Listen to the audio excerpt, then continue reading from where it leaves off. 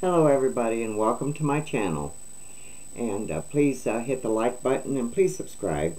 It does help my channel and I appreciate you so much, and you are a blessing. Well, poor bakeries.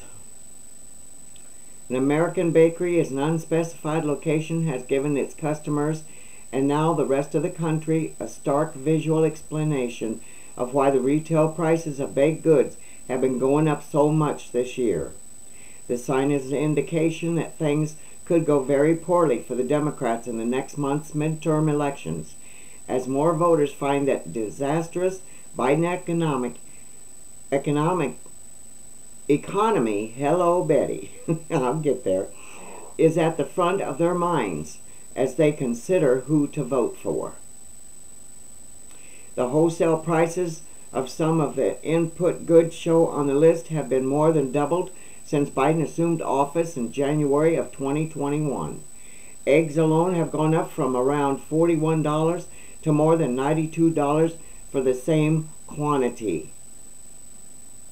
As the Biden administration and the Democratic Congress has flooded the U.S. money supply with gargantuan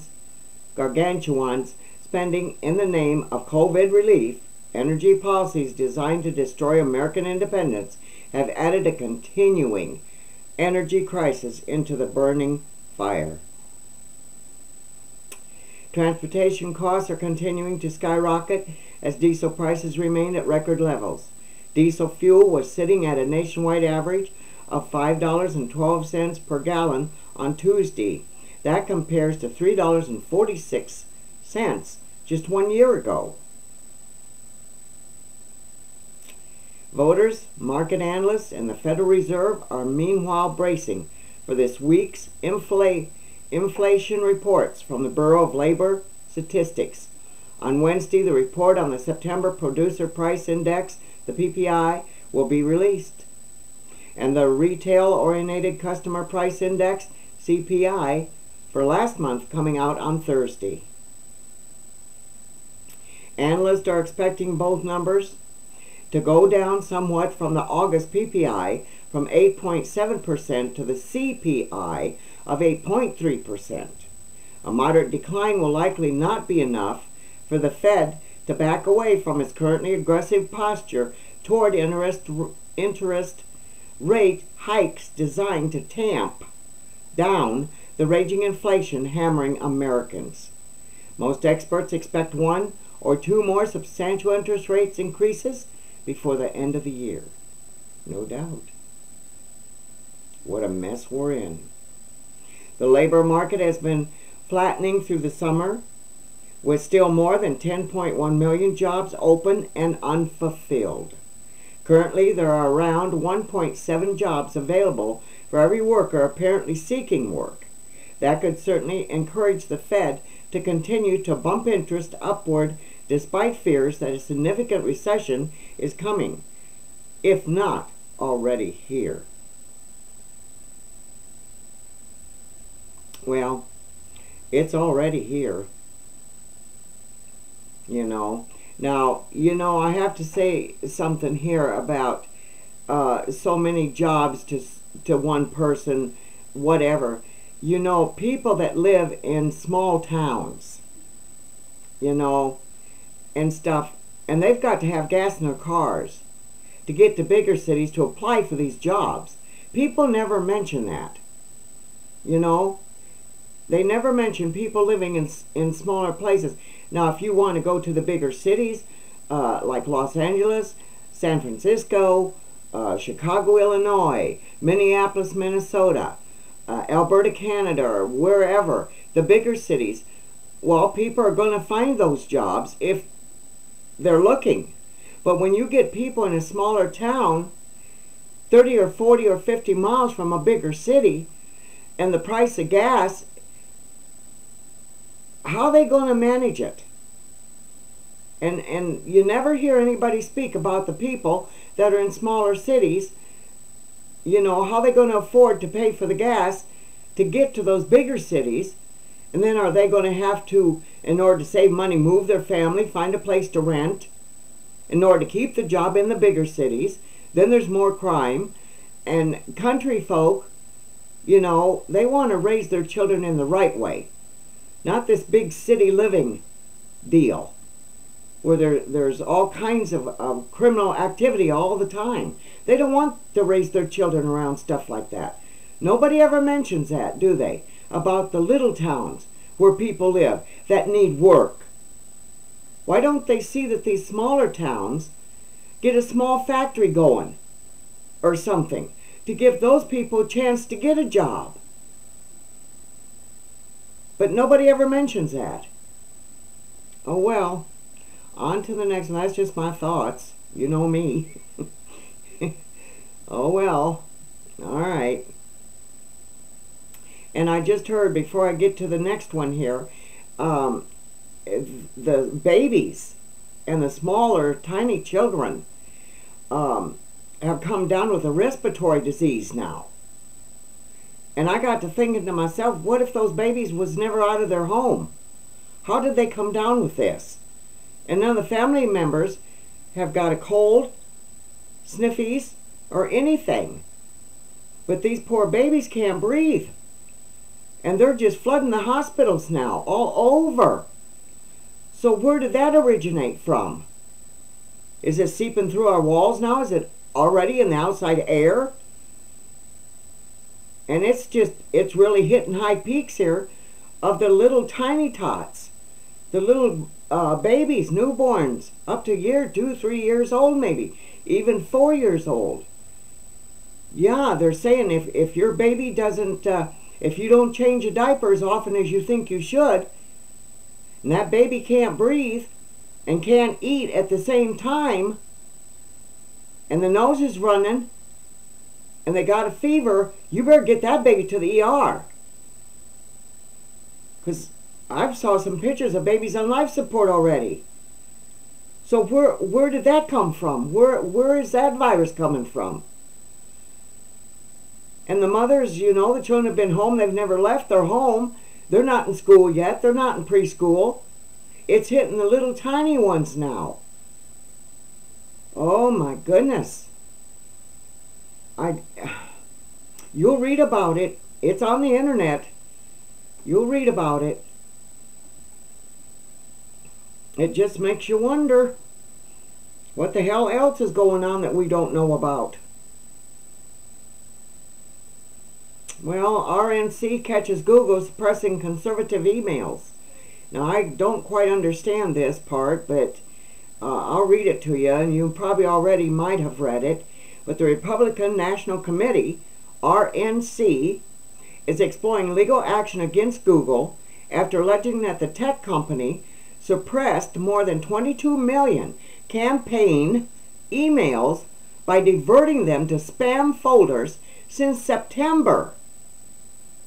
Under pressure from Republicans, Google, which maintains the party affiliation, has no bearing on which emails are routed to the spam bin. Implemented an FEC-approved mechanism to guarantee that campaign mailings enter users' primary inboxes. However, the RNC, which provided Fox News Digital with statistics from its email campaigns, claimed that this has not remedied the issue, since large numbers of emails continue to be spammed by Google at the end of every month. RNC Chairman Ronna McDaniel, sorry about that if I mispronounced that, Ronna McDaniel, she's an RNC chairwoman, claimed in a statement to Fox News that Google suppresses key GOTV and fundraising emails at the end of every single month, like clockwork, with no explanation or commitment from Google to resolve this issue.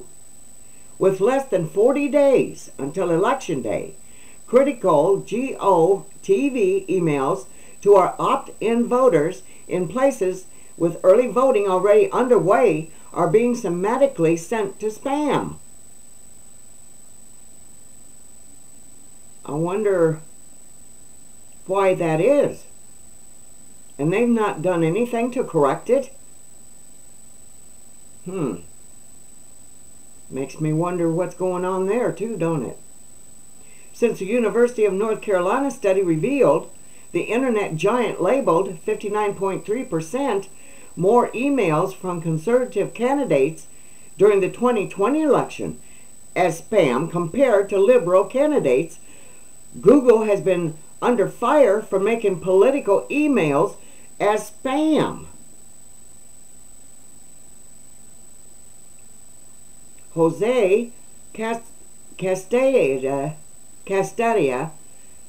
I'm sorry if I mispronounced that, but the first name is Jose, and it's spelled the last name Castaeda. Castadia, a representative for Google, said there was no prejudice in how emails were sent to spam folders in a statement to Fox News, but he did not explain the odd pattern of the RNC emails being suppressed at the end of every month. We enable it for political committees and other groups to email their important key audiences, donors, and constituents. Politics or political affiliations have no role on whether we put emails in a spam folder when Gmail users request not to receive them, the spokesman added. The proceeding is a summary of an article that originally appeared on Breitbart.com. I go there once in a while. But, I don't know. My goodness. Kind of makes you think a little bit, don't it? Why haven't they corrected it, or can't they correct it? Or is there something going on that we haven't heard about yet? You know, it's kind of hard not to become suspicious anymore. The more you read and the more questions pop into your head. Why is this happening? Where is it coming from? Did somebody do that on purpose? Like another rat? You never know. And you just keep thinking, and then you say, well, whatever. We can't do anything about it. And you know, when I go to spam, I barely glance through it. I get so much of it. Just so much of it. I just delete it as fast and quick as I can, because I have to do my emails and do my videos and find my articles. I don't have time to go through each and every little tiny spam that I get. But it seems to me that somebody there that created the spam, which I wish they'd get rid of, because I'm sick of it, you know, and I think we all are, but whoever created it can't fix it. So most of the votes the voters are sending is going to spam, and people don't pay that much attention to spam. Anyway, I don't. I just delete it. I get so much of it. It overloads everything. Oh, well. Okay, people. Well, I've said my little piece again. I hope you all have had a gorgeous day. It's chilly here. We are at 42 degrees right now, and we barely got over 45, 44 today, all day long. It's been chilly. My furnace is kicking on, and the wind has been windy, so that makes it a little bit more chillier, but it was a nice day, and I'm so happy I woke up breathing at my age, and the kids have been fed, and they've played, and hopefully they won't cause too much commotion tonight while I keep doing my videos. Okay, just remember, you are a blessing. And I'll be back. Found my button here on my cam. I'll be back.